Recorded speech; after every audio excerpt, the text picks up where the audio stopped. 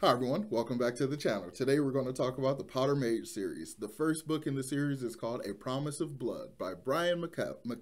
McClellen? Sorry if I'm butchering your name, assuming you see this. So yeah, we're going to go ahead and talk about that book. I'm going to do a little bit of non-spoilery section, then we're going to get into a little bit of spoilers so I can talk about what I like and anything that I didn't like. So yeah, with that being said, make sure you hit that like button and subscribe to the channel if you haven't done so already, and let's begin.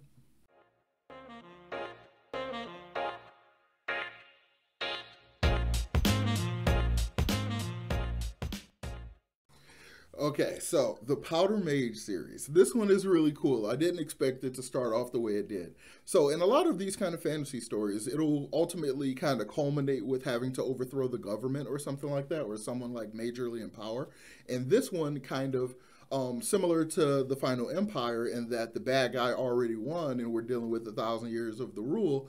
This one kind of starts off with the good guys have won. They've overthrown the government. They've run this coup and they've taken over the government. So now we're kind of dealing with the aftermath of that. So I find that really interesting. So this story has a lot of the kind of political intrigue, political infighting, kind of moving and betrayals and backstabbings and stuff. And I think it kind of works really well in this setting because it is very much a political setting, because you're kind of trying to reform an entire government while dealing with the fact that there's another government. There was like past stuff that was set up with the previous government that now have to be kind of answered for now. So they're dealing with internal issues and external issues, and then there's infighting, then there's like rats inside their group of people and stuff. So there's just a lot of that kind of information and that kind of energy, just like a lot of intrigue, political stuff and infighting. And then on top of that, we have this underlying mystery that's kind of happening going on around the main characters. So we get introduced to a character who used to be a police inspector who's basically now a private eye. So we get to see a lot of stuff from his perspective. So we're understanding the things that are like not being said, but it's going on in the background all while watching everybody else deal with the stuff that goes on in the foreground and stuff.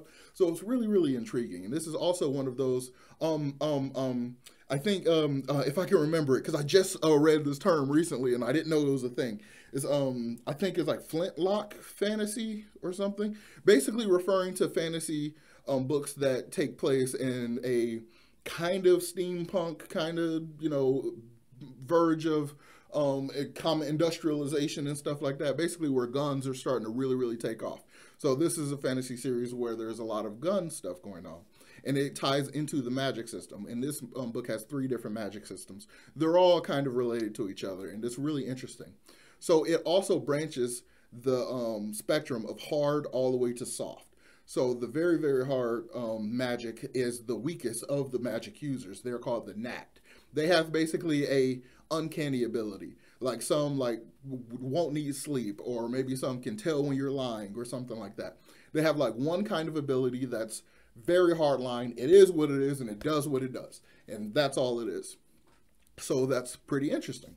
So the medium one, which is right in the middle and is also the one that the series has its name for, the Powder Mage. So a Powder Mage is someone who can ingest and metabolize gunpowder. So they can sniff or eat or anything like that with gunpowder, and they will get supernatural abilities. They will get keener sight, better hearing, you know, advanced senses, strength and speed, and like dexterity and stuff.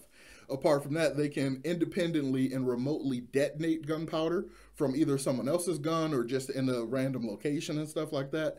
And when they do it in concert with firing a gun, it gives them essentially telekinesis over the gun, over the bullet. So one of the main characters is known for his ability to shoot someone between the eyes from like 2 miles away, because he can float the bullet that far. So it's a really interesting kind of medium magic system. There are hard rules as to what they can and can't do, but there are ways that they can use it that give them almost what seems like extra abilities, or abilities that really do fall more into the soft magic category. But the softest of the magic systems that are in this story are the privileged. These are people who can just touch the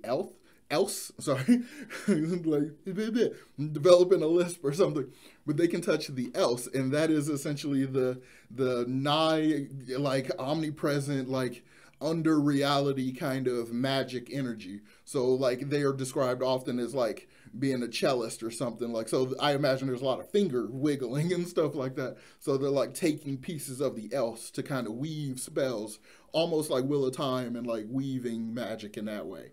So it's kind of fascinating. But there's nearly no limitations on effects they can create. The only difference is like scale of power. Some are more powerful than others, and the really, really ancient ones are like God level powerful. So the only real restrictor in that magic system is just how powerful a particular person is. But there's a limit. If their hands are chopped off, then they're effectively useless. So that's kind of an interesting kind of rule, though, that they have. So this magic system in this story is really interesting. I really like it. And as far as that goes in terms of the world building, I really like it, and I think it's thorough and it's really well explained. But the rest of the world building is not great, in my opinion, because geographically, I'm not very ever sure where I am, even though they would describe, you know, they would describe the continent and stuff in this kind of way, or what I perceive to be a continent, because it's not made very clear if it is. But after I finished, I looked up a map, and no, it's not a single continent. It's almost a gigantic archipelago of countries or whatever. So it's kind of interesting. But again, that's what would be one of my criticisms, is that the physical part of the world building is not as clear as it could be. Like orientation to where one character is versus where another character is, because you follow multiple different groups of characters. So I'm never really quite sure where we are when we jump back to this character. So that's kind of a negative. But the world itself is also very contemporary. It's very much like 19 or 1870s America or something like that. It is very turn of the Industrial Revolution, right before that, or right in the middle of that. We don't get a lot of detail as to the level of technology that they're at, like as far as our automobiles ubiquitous at this point or whatever. Like, so we don't really get that, so it's not really made clear. Again, a thing that could be fleshed out in the world building. But of course, there's multiple books left in the series, so the chances are that that will get fleshed out later.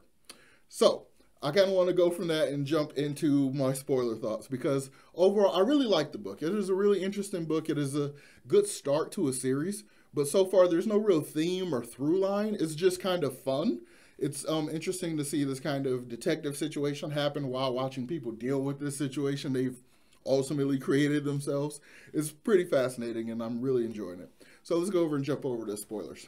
So spoilers for The Powder Mage, Promise of Blood, Book 1. So the closest thing to a true through line that I think I can kind of see in this story is this kind of beware of your own arrogance kind of lesson, right? So we're at a point in time where the majority of people that are learned have basically become atheists. They think a lot of their early myths about the creation of the country and the way it all works and stuff is relegated to myth and legend and stuff like that now. None of the educated people believe it or whatever. It's really that kind of thing. So the twist of it, of course, is that the detective, who's now a PI, who's going through all the searches and stuff, he's doing this investigating, and he's trying to figure out what is Krezimir's promise. They couldn't figure out what it is, whether it's a gang or something like that. And they come to find out that Krezimir's promise is a promise that was made by their god, Krezimir, when the countries that exist were established and the people that rule them were in place. That if anybody overthrows them and their bloodline is no longer ruling these countries, then Krezimir will come back and destroy everything.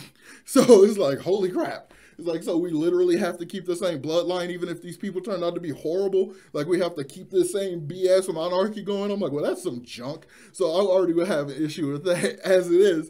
But then the idea that then Krezimir is going to come back and punish all of them for doing it. So one of the main characters, Tamis, is like, this is all BS. I don't buy it. But then there's a bunch of stuff that starts to happen that kind of lends credence to the fact that this might be a thing, along with like the surfacing of these really ancient sorcerers who are ridiculously powerful.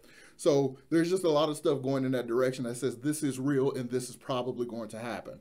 So the through line, I would guess, is don't be so arrogant with your established science that you can't have a little room for faith. Even though, to me, that argument, I mean, I'm an atheist, so of course I feel some type of way about that idea, because some people would think me being an atheist is a matter of arrogance or something like that. But it's really not. It's truly just pragmatism.